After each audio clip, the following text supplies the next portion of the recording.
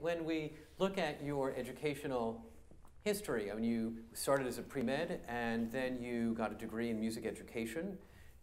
Here you were not thinking about being a singer into your early mid-20s, and at the age of 30, you're making a debut as a Metropolitan Opera star baritone and you're never looking back.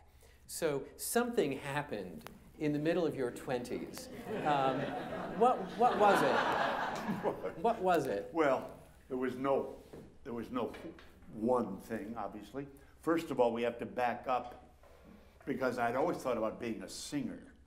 Did I know what an opera career was or singing at the Met? And I heard the broadcasts on Saturday afternoon and would listen to Delmonico Warren and Richard Tucker, you know, with whom, of course, I sang many times.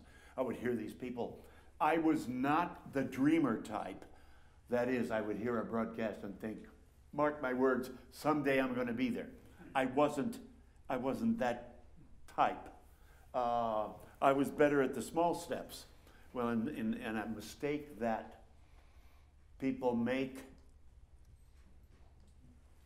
in aspiring to some career, whatever it is, not just necessarily just singing.